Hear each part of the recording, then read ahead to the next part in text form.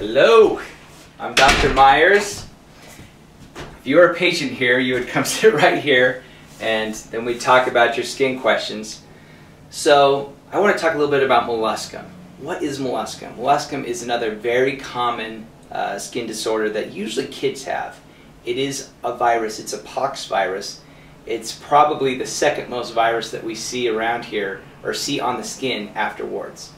So molluscum pop up as little shiny, little domed papules, or little small bumps, excuse me, that have a little dip in the center. So if you ever see that on your kid and they kind of come in crops, it's usually molluscum. A lot of times we'll see them, well, you can see them anywhere, but see them around the armpits, can be in the groin. Some areas, people who have eczema, they'll even see them there because the skin is thinner when you have a little eczema, or the skin is thinner here and the molluscum can get in.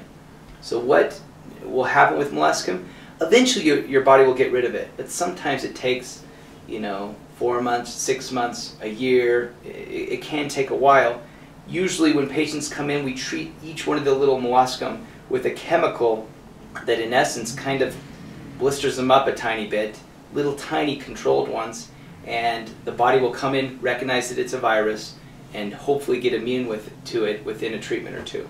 So if you have any questions, feel free to come find us, and hopefully we can help you out.